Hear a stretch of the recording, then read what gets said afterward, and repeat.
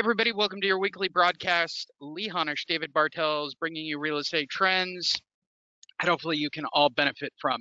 David is joining us all the way from New York. I am joining you all the way from San Diego. And first and foremost, on behalf of both of us, happy seasons, politically correct terminology. Are we allowed to say happy Thanksgiving, or is that not politically correct anymore? I can't keep up with the terminologies. I think Thanksgiving is okay. Okay, thank goodness. Then in that case, hey, be thankful for something and enjoy. I know everybody's looking at it as a negative. I don't know why. You're going to be with people you love and be thankful for it. So as simple as that. How is New York, first and foremost? Well, I'm outside, so I don't have to whisper because, it is COVID. There's lots of people home, and it's hard to find a quiet space. So I'm sitting outside, and it's 50 degrees. It feels a little cooler than that because there's no sun. Well, I was out here a little earlier on another call, and it was much nicer. So, but I like the change of season, and I'm looking forward to going home to warm Southern California in a few days. Victoria said you look cold, and well, I can understand why. You do look cold, and to be perfectly honest, I'm sitting on the porch again because, well, we don't have winter in San Diego ever. Since I've lived here, I don't think I've had a bad day ever. It's a little breezy. It's in the 60s today. Yeah, terrible. Sun out. Yeah.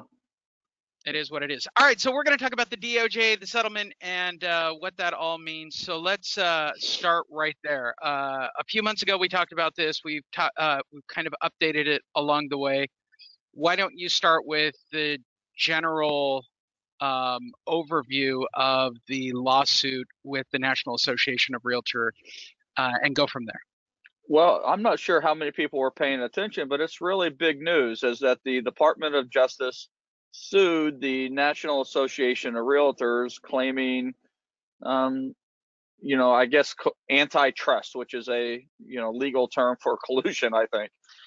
Don't quote me, I'm not a lawyer, but basically they sued them and along with the suit had a proposed settlement. NAR has already agreed to that settlement. I'm going from memory here, so let's see if I can. You're doing perfectly so far. I can recount them. Number one is that they objected to the fact that the commission rate is not available to the consumer. So they want disclosure of the buyer agent commission made to the buyer. They want people to be able to sort for properties without using the commission being paid to realtors being available. You can't sort by commission anymore, so you can't exclude properties because it's paying a lower commission. Well, you can today, but you won't be able to soon. They also talked about what else were they talking about, Lee?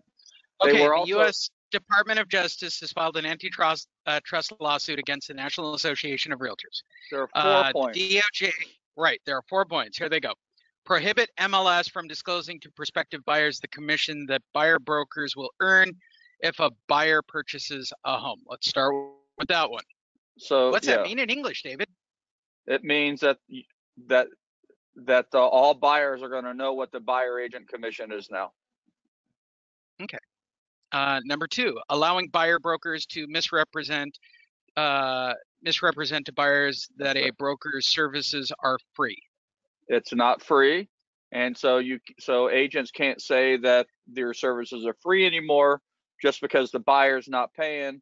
The seller is paying. Those services are not free. Okay. Number 3, enable buyer brokers to filter MLS listings based on the level of buyer broker commission offered and to exclude homes with lower commissions from consideration by potential home buyers. So I remember that one, and you're not going to be able to do that anymore. And number 4, limiting access to lockboxes that provide licensed brokers with access to homes for sale to NAR members. So right now you have to be a member of an association in order to get access to lockboxes. So it's not enough to be a licensed agent. You have to be an MLS member or a local association member, and that requirement is going to be going away. So NAR has already accepted these terms of the settlement. It's got to be approved by the judge. It's got to be approved by the DOJ, and NAR will ultimately ratify it, and they expect it to be in effect the first part of next year. So Okay. first quarter of 2021. So in English, how does this affect me if I'm a day-to-day real estate agent? Well, in the beginning, it may not affect you. There's gonna be some behaviors, and it depends on how you conduct your business now. If you're one of those people who are marketing your services as free to buyers, you're not going to be allowed to do that anymore. If you're an agent who is not a member of the MLS and you're on the phone begging listing agents to give you access or to have a seller give you access so you can show a property to somebody, you're not going to have to do that anymore. So you're going to be able to go out and see any property that's listed in the MLS. I don't know what that looks like. You probably just you'll probably be able to get a non-member, super key or something like that. But you'll be able to get a super key to be able to get into those properties. Should I make the blind assumption that NAR might figure out a way? Well, I was thinking that isn't to say, and I want to make this clear for everybody, knowing NAR, there's probably going to be a fee if you're a non-association. Like they're going to figure out a way to monetize. Well, there's a fee. Yeah, well, there's a fee because Super charges a fee. So right now, if I'm a member of the MLS, I still have to pay an additional fee to Supra, right? So, yep. Or whoever the key company is Supra in my neighborhood. So I suspect that fee is going to be the same. No more discrimination. Just another long line of discriminations that are being eliminated. Realtor lives matter is what I'm trying to say, I guess. I don't know if we can say that. So far, probably we've said not. We've said happy Thanksgiving and Realtor Life Matters. Now, I'm not minimizing the Black Lives Matters movement. I'm just making what maybe is a bad joke. But realtors that aren't, the point is, and I think the point I'm making here is that realtors who are not members of the MLS are discriminated against, and now they're not going to be. Yeah, it's always been that way. I mean, I go back into the 90s when I had my license. It was almost forced upon you that you had to join the association. You have to pay these fees.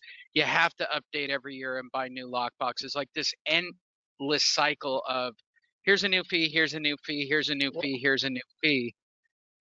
Yeah, well, that's a good point. My employment agreement with my agent says they have to be members of the National Association of Realtors and abide by the code of ethics and that kind of thing. And I wonder if we're going to be allowed to do that anymore. I guess I'll have to get a legal opinion, but that may be another way that things change, is that you can no longer mandate your agents be a member of an association. Like we do, and have lockbox access and MLS access. If they can figure out how to do their job without it, then they have it do. I wonder, it makes me wonder what's going to happen to NAR memberships. Is membership now going to be reduced dramatically? What kind of impact is it going to have? But I think the big difference that we're going to see is more long term. I think in the short run, we're not going to see a big change in how people really conduct their business. I think it's commonly known that a buyer agent is getting paid out of the seller commission, and what this is more likely is more of a step in the direction that I've been talking about. We're going to go in the long run, which I think this is going to eventually, and now sooner than later. I thought this would take longer, but sooner than later, we're sellers are now going to clearly have the option to disclose how much, to pick how much commission they're going to offer a cooperating agent commission. And you're going to see buyer agent commissions are going to begin to compress, and you're going to see a lot more buyers asking for a piece of that buyer agent commission in exchange for doing a lot of the work that a realtor has traditionally done. And these will be the first steps in what will ultimately result in buyers getting paid by buyer agents getting paid directly from the buyer and not the seller. And but what will happen first is that because of the way these changes are going to take place, you're going to see a lot of agencies move or push their agents to sign buyer agency agreements like you do listing agent agreements. It's going to clearly specify what the compensation is, and it's going to state that if the seller is not offering a commit, let's say that they have a buyer agency agreement that says that the seller is going or that the buyer agent is going to make 2.5% of the purchase price, and the seller is only offering 1.5% of the purchase price, the buyer is going to have to make up that difference, and the buyer, not the agent, the buyer's agent is going to decide, I have two houses here, they're comparable. In one of these houses, I have to pay my agent an extra 1% or $6,000 on a $600,000 house. On this other one, I don't, and it's going to be the buyer's decision to decide which house they're going to buy, as opposed to the agent eliminating the house to show because it's not paying enough commission to suit them. It's going to be an interesting time. I'm very excited about it. I love this kind of change. Well, that leads into Victoria's question. Did you hear that Zillow is now a brokerage? Do you feel that that is directly related to what we're seeing here with the lawsuit? No. Zillow's been moving away all this time. Yeah, but Zillow is a brokerage, at least for now. I don't think anybody believes that they're not going to be a brokerage, but for now, they're staying in their lane, and they're being brokers for their iBuyer program. So that's the only thing that they're doing. They just want to list their own houses, is what they want to do, and buy their own houses. So they're using their license to buy and sell their own houses. They're not taking their leads and giving them to their agents, to go out and do that. They're still trying to keep those two businesses separately.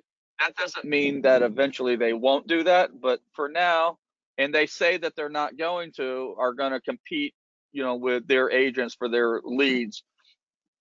Where you see Zillow going is moving away from the pay for the leads and moving more towards a referral fee kind of program. And they need an agency, they need a broker license to be able to do that as well. So the broker license allows them to take referral fees instead of advertising fees from agents for their leads. And it also allows them to transact their own iBuyer business, buy side and sell side. There you go. With all of that said, the Dow went up 30,000 points on the announcement that Biden is the president-elect and certified by multiple locations. Let's talk about this quickly because, I like to put things in a title that will get clicks. Let's talk about, I'm just being brutally honest. I'm a marketer at my core. By the way, go to honish.io and watch some of these techniques. They're all free. Let's talk about Biden and what that means. We've talked about this previously, that the election would have impact for real estate. We've got the DOJ on top of NAR. We've got everybody sort of making moves here for the new year. Do you see it as a positive or a negative with the administration, with the spike of, I thought Colbert nailed it last night, 30,000 whatever. It went up 30,000 whatever it does, point something whatever. I thought his explanation of, I don't know, but we won the lottery. It went up 30,000. What does that all mean? Does it mean anything to people that are real estate people? Did it mean anything to your wife? Does it? What does all that mean? Listen, the market, the real estate market, the stock market, if you look at the history of the United States, or at least the history of the record keeping for these markets, they go up regardless of who the president is. Okay. And, that's really what's going on. I don't think it has any kind of meaningful impact on whether or not people buy or sell, other than they're just happy it's over, right? Yeah. Whoever won, they're just glad it's over. I remember the countdown clock to 2000, when we thought that at Y2K. midnight, Y2K, we thought the internet was going to break, the banks were going to go out of business, we weren't going to be able to get any money out. My boss actually left the party that he was hosting at 12:01 So he could a.m. grab a and shotgun. went to the bank to withdraw money just to make sure that everything still worked. I thought it was, it's it doesn't make any difference at the end of the day. The economy is still going to go forward.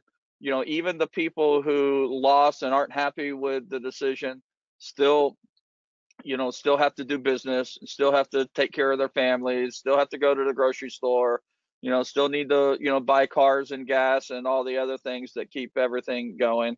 And that is going to continue.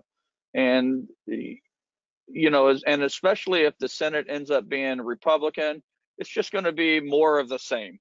Biden's not going to, be able to make, the changes that everyone's afraid he's going to change, any more than Trump is going to make the changes they were afraid that he was going to change. You still need, the Congress to, to agree for most things. So, and the regulations that you're going to see dialed back are going to be, aren't really, I don't think they're going to affect real estate at all. Interest rates are going to stay low, demand is going to stay high, and inventory is going to be low for a while. So that's just how it's going to be. 2021 will probably be the best year in record for real estate based on the number of real estate transactions we have. Victoria writes, "What about Trump wants to do with privatizing Freddie Fannie?" I probably could have cleaned that up English-wise. What about what Trump wants to do about privatizing Freddie Fannie? Well, I don't know about that. I mean, I don't know who's gonna bail them out when they need to. I'm not really an expert on what Fannie and Freddie does. They run as an independent agency now. They're just bankrolled by the U.S. Treasury, and I don't know how different that would be on what privatizing it means.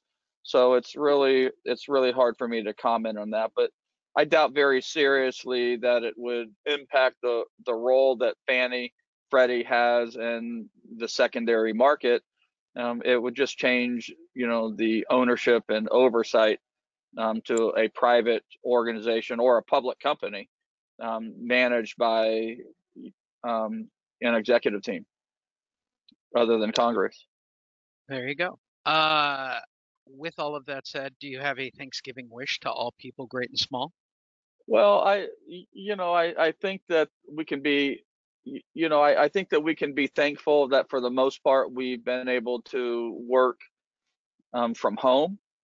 We can be thankful in the real estate business that our business has grown, even though there's maybe initially there was a pullback from, as a result of COVID.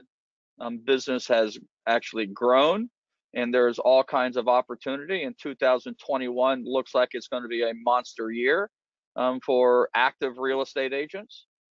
I think that some of the changes that we're seeing in the, with this DOJ settlement, I think are ultimately positive for the industry. I'm actually excited about them. I think it gives companies like mine an advantage in the in the marketplace, and I think that you're going to see some more consumer friendly options for buyers and sellers of real estate as people figure out what the new landscape is going to look like on the road to looking like other industrialized countries where sellers pay their agent and buyers pay their agent, same way it works when you go to court, in most cases.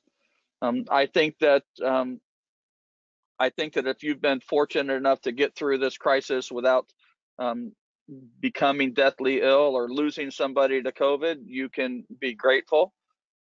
You can look forward to the vaccine, which looks like they're going to start distributing sometime by the end of this year, and that should really overlay and provide a lot of confidence to people about what the market is going to look like. And I think that mid-year we could very well be right back to normal, but at a heated pace.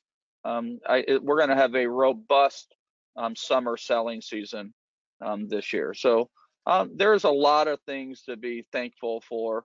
And if you can find a way to be safe and be around your family, and I can't. then I can't. So I'll say it for everybody. You should be very, very happy. Yeah. My daughter and her mother don't want me anywhere near them. Yeah. Yeah. Yeah. Yeah. Well, so, I get it. If you have a place to go. Everybody's got something to be grateful for.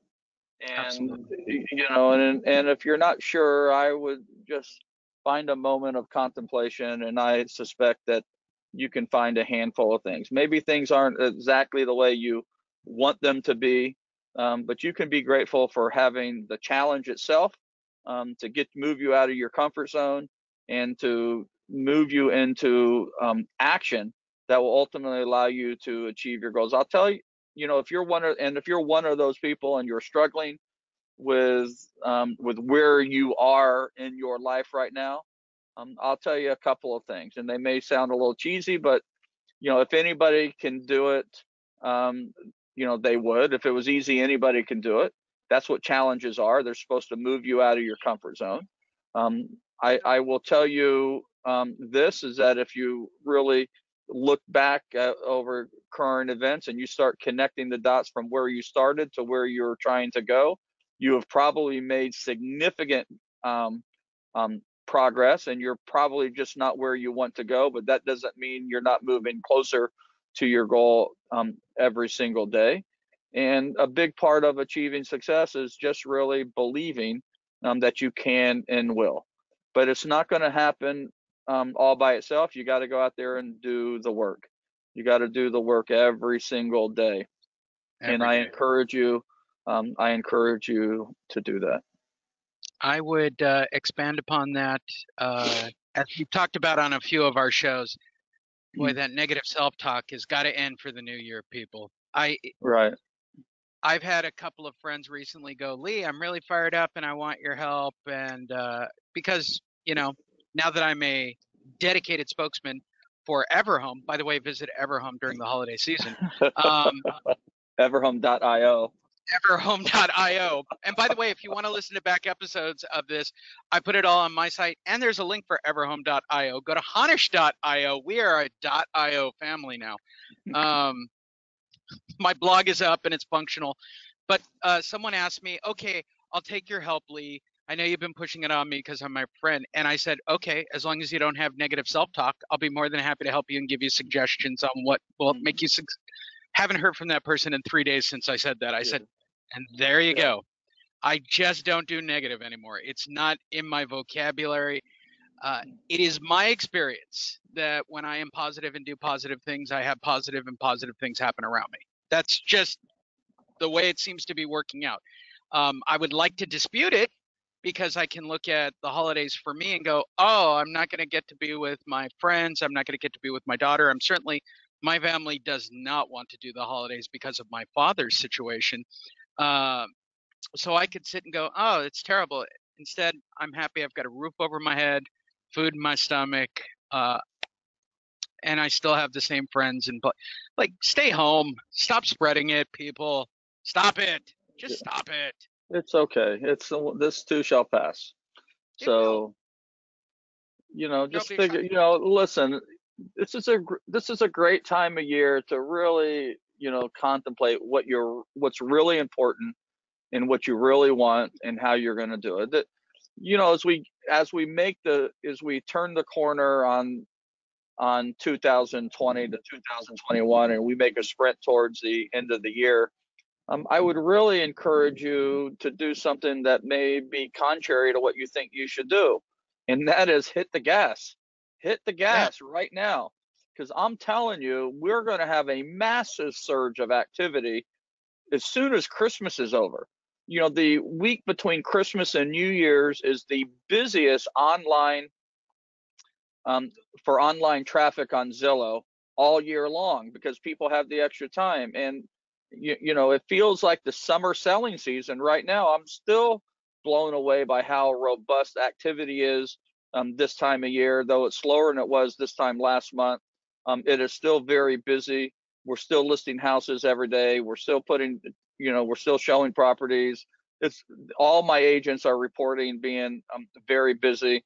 It looks like that's going to continue, and don't be surprised if, you know, a day or two after Christmas, it really starts to pick up with a lot of activity beginning the first part of the year.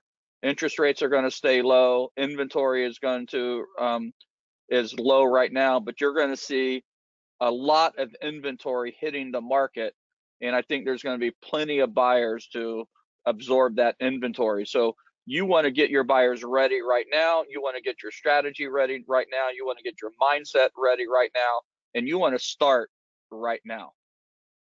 Get your content, put it out there, rinse, repeat. Go brand yourself, go be something, go get a drip page. Here's some advice. Go to Honish.io, and David and I have put our entire catalog of all of these calls up for you guys to go through. You can join us each week and ask us questions, but more importantly, what are we at? 300, 400 hours of this? There's a staggering amount of content. I have no idea. We're going to physically have to get a virtual assistant to download all that stuff when we're done using this platform someday to get all of that content physically off of there. But it's hours and hours of us talking about trends in marketing and things that are useful to you. And if you're stuck at home, and I'll give away a trade secret, there are my sweats, doing Zoom calls and Zoom get-togethers with people where you're wearing a dress shirt up top and a pair of sweats down below. Spend a little bit of time and learn something new. We talked about last week where I documented the entire process of how we branded some content for David, and I actually parsed it all out. You can do exactly what I laid out. It doesn't cost a dime. It was super easy. So I've actually learned a new hack that I got to tell you, David, that is so ridiculously good. That's not a teaser for anybody listening. It's that I learned a hack that I was shocked by how people were doing this to get new listings and deals. But I digress. Have a great holiday from us. We will be back here each week with podcasts and broadcasts and videos and things to help you better your business. Please check out everhome.io if you're a real estate agent or a home buyer or a home seller. Learn about an MLS that you can actually put your property online and into. And opportunities for real estate agents that are out there. David hasn't given me the script yet, so I'm still winging it. It wasn't bad, David. It wasn't bad for no script yet from the department. I feel that I'm close. Anything you'd like to add this week, David?